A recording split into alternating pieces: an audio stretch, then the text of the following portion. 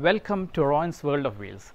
Are you planning to do ceramic coating for your car? Wait, there are certain things you need to know before getting your vehicle ceramic coated, because it's quite an expensive process and you need to spend quite a lot of amount from your wallet. So wait and do a little study and only then venture into getting your car ceramic coated. Most of us, immediately after taking delivery of our car, would like to spend some amount to enhance the brightness of our car. And one thing what we all generally do is to get a normal paint protection done for the car. Earlier it used to be the Teflon coating by DuPont, but now there is ceramic coating, which comes in a package from 1 year to 3 years, then to 5 years and even more. So do the normal paint protection help? Maybe yes or maybe no, but it offered some sort of a protection to the car paint from various external sources like bird droppings, acid rain, tree sap and so on. But with the invention of ceramic coating, things have got better. With enhanced protection to the vehicle's paint, the paint is protected against most of the external hazards such as bird droppings, especially those of large birds like eagles, which tend to have that stickiness and which is difficult to get rid of, and it leaves a permanent mark on a beautiful car. Secondly, it offers protection from the harmful UV rays, which eventually affects the paint and fades it over time. With ceramic coating, the fading is slowed down. Moreover, it protects from the harmful acids present in the atmosphere, so also from the acid rain. Third is the commonly found swirl marks, which occurs due to the improper way of wiping and washing the car. But here, do ceramic coating provide full protection against it? No, you need to learn on how to wash and wipe, and which I will be showing you all on how to do it. Fourth is the ease of cleaning, but here I myself will have to dispute it and would suggest that you better clean your car well and don't go by their claim. Fifth, the one thing I am really fascinated about is the coating on the windshield, and I would suggest, even if not done on the entire vehicle, get your windshield done. It repels the rainwater. And finally, it's the oxidation and corrosion resistance power in the ceramic coating. When the car is exposed to sun over the years, it fades due to oxidation, due to the ultraviolet rays, so also when exposed to rain and vehicles near sea coast. So what is ceramic coating?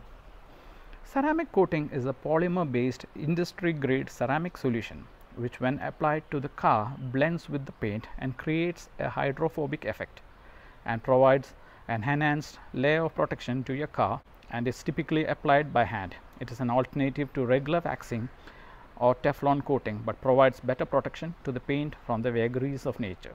This car is not ceramic coated, and I will show you all the difference between a ceramic coated and a non-ceramic coated car. I'll just pour water on the windshield and you can see the water spreads. It is the silicon dioxide found in ceramic coating which provides enhanced protection over waxes and other paint protection sealants. Now coming to the science part, at molecular level, the nanotechnology in the product blends with the paint and fills the microscopic pits and grooves and creates a hydrophobic surface. Silicon dioxide is suspended in a resin in the form of nanoparticles in silicon dioxide, and the resin suspends it in the film over the paint surface. On the other hand, optic coat harnesses the strength of silicon carbide. Unlike silicon dioxide, silicon carbide is formed as a result of chemical reaction in the process and not by having nanoparticles of the ceramic floating in the resin. Ceramic coating is otherwise known as nano ceramic coating, and which is commonly used in ceramic pro. I'll just show you all the hydrophobic effect in a car which is ceramic coated. I can just see when I pour water, the water doesn't stay on the windshield and on the body, and it's only the droplets which remains, and the water doesn't spread. Ceramic coating doesn't offer you your car paint protection from 1. Rock chips, deep scratches, swirl marks caused by wrong washing and wiping. Second, you still get those white marks from the hard water when the water is dried or evaporated. The white marks are caused by the calcium and magnesium deposits found in the hard water. Third, a wrong notion for many is that it eliminates the process of washing the car regularly. You need to be extra cautious while washing a ceramic coated car. All it does is it helps in reducing the burden of getting those unwanted stains which attempts to blend with the paint to be removed easily. And therefore, you need to regularly wash your car. So, is it worth getting your car ceramic coated? Well, it all depends on how you like to see your car. For those who wish to see their car shining and clean without swirl marks, ceramic coating helps, provided you also take very good care of your car. Well, if you have decided to go ahead getting your car done with ceramic coat, I would suggest that you get certain parts done with paint protection film or PPF. Those areas are especially the door handles, the inner part of the door handle, because this area you tend to get scratches because of your nails. So also the fuel tank lid and the bumpers, because these areas there is always a chance for scratches, for the scratches to develop. Some of the brands which does ceramic coating are the Ceramic Pro, which is silicon dioxide based, and Opticoat, which is silicon carbide based. So there is a basic difference between silicon dioxide and silicon carbide. In silicon dioxide, it is the layer which enhances the protection. So you get to hear 1 layer, 2 layer, 3 layer. So, and what happens is it uses a measurement or thickness or 9H measurement, and that is how it has been measured. And the more the layer, the more finish it provides to the car, and the car shines.